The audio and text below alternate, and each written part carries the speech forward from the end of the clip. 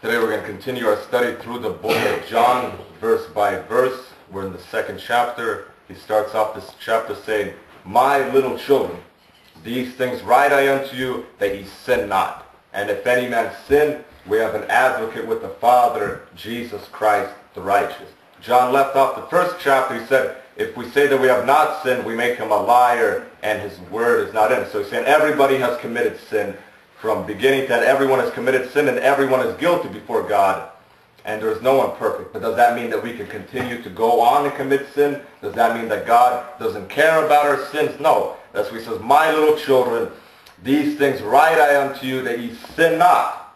And if any man sin, we have an advocate with the Father, Jesus Christ the righteous." So John never gives an excuse for sin. He's not saying it's okay to sin. He's not saying it's impossible for us to not sin, so let's just keep on sinning. No, he's saying, "My little children, these things write unto you, that ye sin not.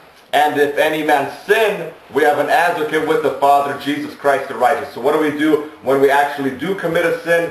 He doesn't want us to commit sin, but when we do commit sin, we have an advocate with the Father, and it is Jesus Christ the righteous. So he's saying when we commit a sin, we have someone that stands between us and the Father, kind of like a lawyer. We have a defender between us and the Father. Who is this defender? Who stands between us and the Father? It is Jesus Christ the righteous. Jesus Christ is the Son of God, and he is righteous. He is holy. He never committed a sin, and he always did what the Father wanted him to do, and he is righteous. He is Jesus Christ the righteous. And in the second verse it says, "And he is the propitiation for our sins, and not for ours only, but also for the sins of the whole world." So he's saying Jesus Christ the righteous, Jesus Christ the Son of God, he is the payment for our sins, and not for ours only, but also for the sins of the whole world. So when we commit a sin, we need to come before God, and we need to confess that sin, and we need to accept the forgiveness that we have because of Jesus Christ, because he's the payment for our sins.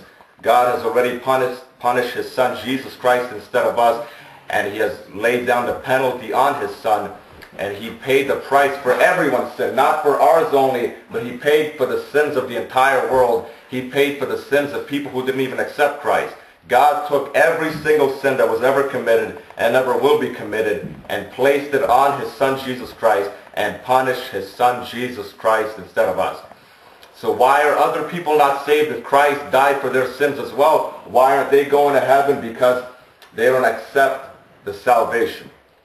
In chapter 5, John says, "He that believeth not God hath made God a liar, because he believeth not the record that God gave of his Son." So a person that doesn't believe the record that God gave of his Son, and this is the record that God hath given us life, and this life is in his Son. So he's saying God has given us eternal life, and this eternal life is in Jesus Christ. But there's people out there who say, we don't need Jesus Christ, we don't believe in Jesus Christ, we don't need him to have life, and they make God a liar. They are committing a sin. What sin are they committing? They're committing the sin of unbelief, and they are calling God a liar. God says there is life in my Son, Jesus Christ.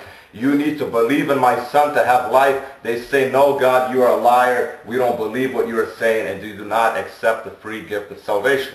The problem is not their sins.